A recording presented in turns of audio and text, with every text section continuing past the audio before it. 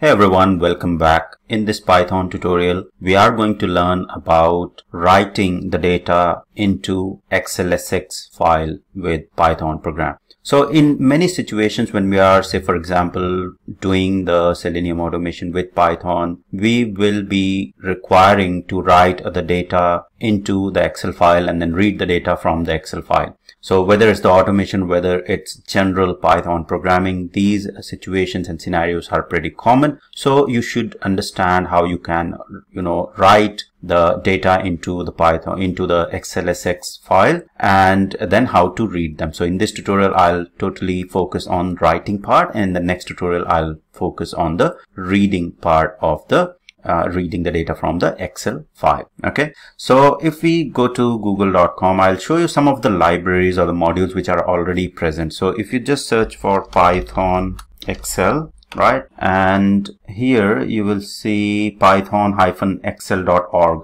Okay, so if you go to this particular link here, you will see there are lots and lots of modules available. So OpenpyXL is very popular at the moment, so because it supports the latest file format, so xlsx, which will be working in this particular tutorial. But then there is xlsx writer, which you can use as well, which is basically for writing the data. So this OpenpyXL will be used for reading and writing as well. So we can use the same module. So install it and we can use for reading and writing same OpenpyXL. So it is very popular. Then there are other ones. So the other ones, for example, if you are working with the older formats, say for example .xls, then you have xlrd for reading the data from the XLS format, and then xlwt for writing the data. Now if we go through this particular OpenpyXL documentation, so let's go to the download first and see how we can install it. So installation is pretty simple. So we just have to use this command pip install OpenpyXL.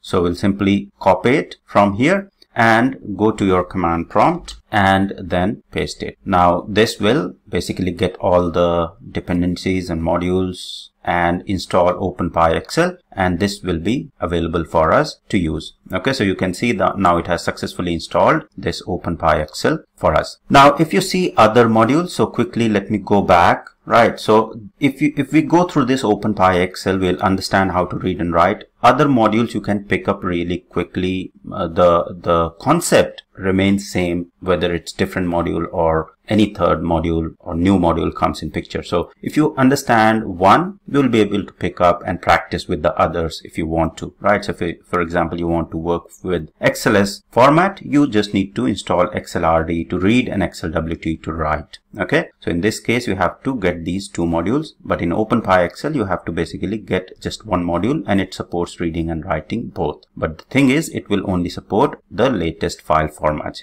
As you can see, if you go to the documentation here, you will see that it supports xlsx, sm, xltx and tm files. Right, so now we have installed the OpenpyXL. So now what we'll do is, let me close PyCharm and open PyCharm again. Okay, so PyCharm has open now. Now in this file IO demo, let me quickly create a new Python file, and I will say write xlsx demo. I'll save this file as write xlsx demo. Now since we have already installed OpenpyXL module, so now we can import the module. So we can simply say import OpenpyXL, right? So that's the module that we'll be needing in order to work with the xlsx file. Let's go to the documentation and understand a little bit about this documentation, right? So it's a Python library to read, write, Excel 2010, these sort of format files. And if you see, there is an example, the sample code already given, which is very simple code that we will use to understand how you can write the data into the Excel file. Okay, so the first step, say for example, manually, if we want to basically write into the xlsx file or Excel file, basically we'll open the workbook first, right? So we'll open the workbook, which is basically what the first step is. So we are trying to open, right? So here we are just trying to open the workbook. Then we are getting the worksheet. So in the second step, what we'll do is we'll go to the sheet. So once we open the workbook, the sheet name is already there, or the default sheet is already open. Now within that sheet we can write our data into the cells. Okay, so that's what this third step is doing. So second step is basically about the sheet, and then third step is about getting those columns or the cells and writing the data within those cells. So now let's go back to the PyCharm and let's start working with the OpenpyXL. Okay, so let me delete this XLS file which is there. So now we do not have any XLS file here, and we are having this write xlsdemo.py.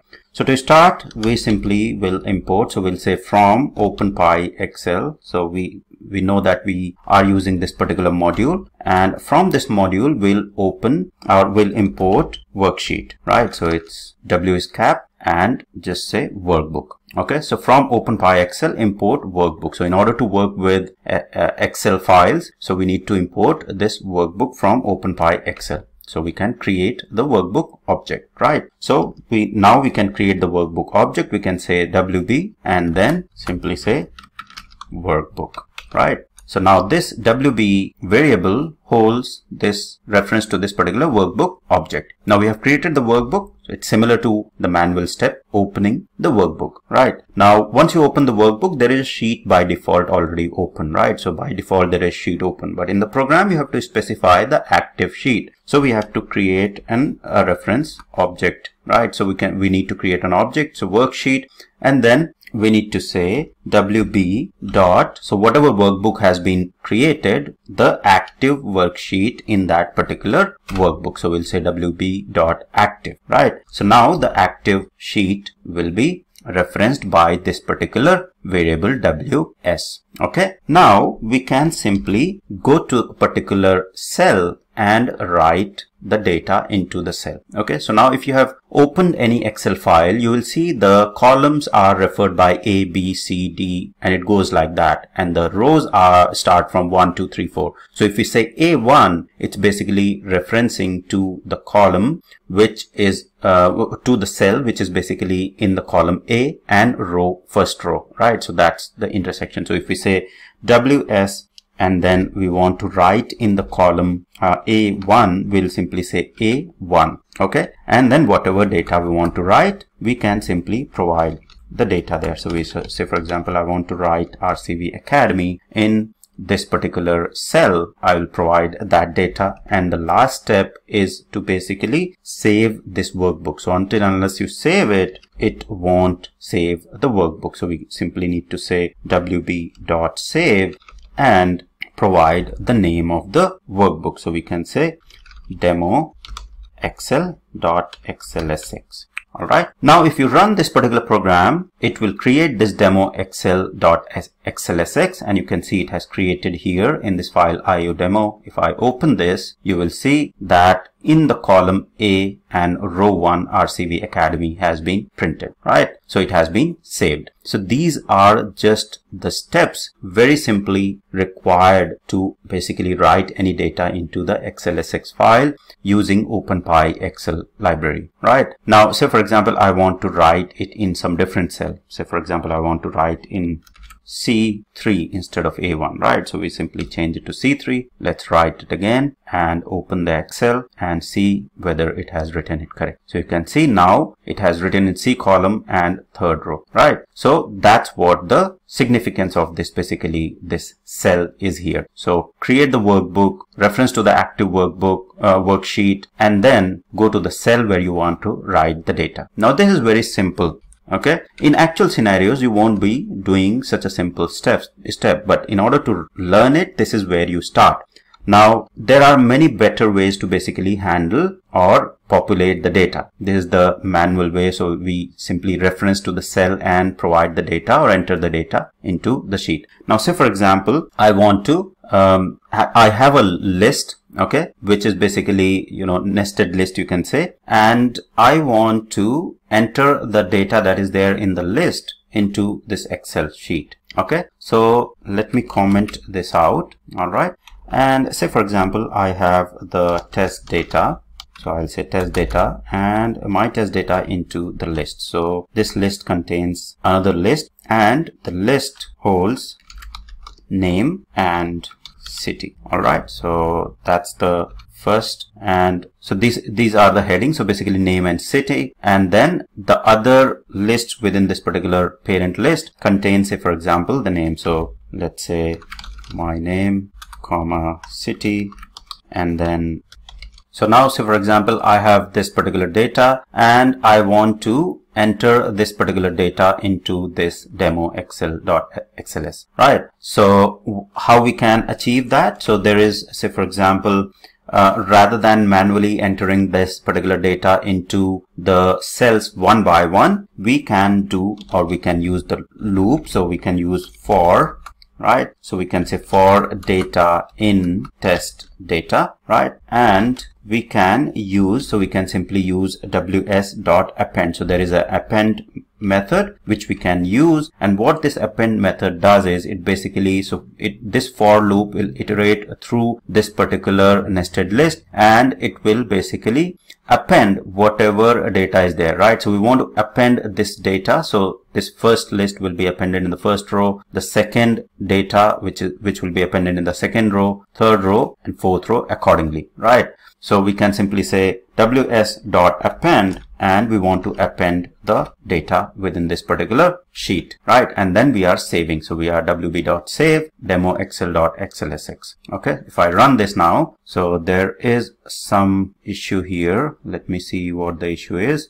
All right, so I missed this comma here, right? So that's what the problem was. So if I run this now, so it has finished processing. Let's open this demo XL, and here you can see that it has successfully entered all the data that's there. So name, city, and then the first row, the second row, third row, and fourth row. So this is the heading if you want to specify, and the data bit below that, right? So usually whenever you are trying to enter the data, make sure, first set of data that you are providing in the iterable basically. So for example, you are using list, you can use tuples within this list. So first set will be considered as the header, and then any further data below that will be appended into the Excel file as the further or the data within that Excel file. Okay, so that's the better way. Now say for example, I want to randomly populate the data, right? Populate the data within the Excel sheet. So I can use nested loops as well. So for, say for example, for, I want to say for I, and then in, I'll use range function. So I want to say, for example, I want to populate 5 rows with random data. So I'll say for I in range, and then range will start from 1 and then comma 6, right? So if you notice the range function, it will basically end 1 less than what we have specified here, right? So for that, for I in range 1 to 6, and then we'll say for j, we'll use another loop. So we'll say for j in range, and then we'll use this nested loop or the inner loop for the column. So this is for the row and this is for the column. So we'll iterate from, say for example, I want to populate 4 columns, so I'll specify 5 there. Okay, and then I can simply use ws dot, and then there is a method cell, right? So we'll say ws dot cell, and we need to specify the row. So we need to specify row, and in the row we'll specify the I, right? So I is the row if you see the first loop here, and then we'll specify the column, and column will hold the value of j. Okay, and then we'll say dot and value, right? So we'll specify the value, and in the value we'll simply say, dot value, and we'll say equal to, let's say I plus j. All right, so what we are doing here is we are simply doing the 2 loops. The first loop is for the rows, second loop is for the columns, and then we are using the cell method within this particular worksheet to populate the row and column with the sum of the row and column. So in the first iteration, what will happen is the loop will start from 1, then it will come to the inner column, so it will print 1 plus 1, right? in the first cell, right? In A1, it will print 2 and then 3 and then further on. Okay, so if I run this now, let's run it. So it has run successfully. Let's open the demo Excel and you can see that it has printed this particular data into my Excel sheet, right? So it has printed 5 rows here. Okay, so starts from first row and finished at 5. And then in terms of column, it has started from A and finished at D, right? So that's where it finishes. Now, please make sure that you do not use or start from 0, because if you see the Excel, basically the row starts from 1. So you have to make sure that this starts from 1 and not 0. Okay, so now you can see if you try to evaluate this particular code, you can see that in the first iteration, it took the value 1 for the I came within this particular inner loop, which is the J for this range. So 1 and 1, it has printed 2, and then it has incremented this J loop to 1 to 2, and then 2 plus 1, it has printed 3, and similarly it has went along for this particular first iteration. Then in the second iteration of the row, it has printed accordingly until all the values have been printed successfully in this particular xlsx. Alright, so that's all about this particular tutorial on how you can write the data into the xlsx file using OpenpyXL with different techniques. So I've tried to cover the very basic technique, then a little bit advanced append function, and then also nested loops. Try to explore as much as you can, because the learning will happen more when you will try to do more scenarios around the things that I have covered today, because this will help you to build a stronger foundation when we go to Python programming or any Selenium automation scripts and framework development. So that's all for this tutorial. I hope it was helpful and clear. Thank you very much for watching.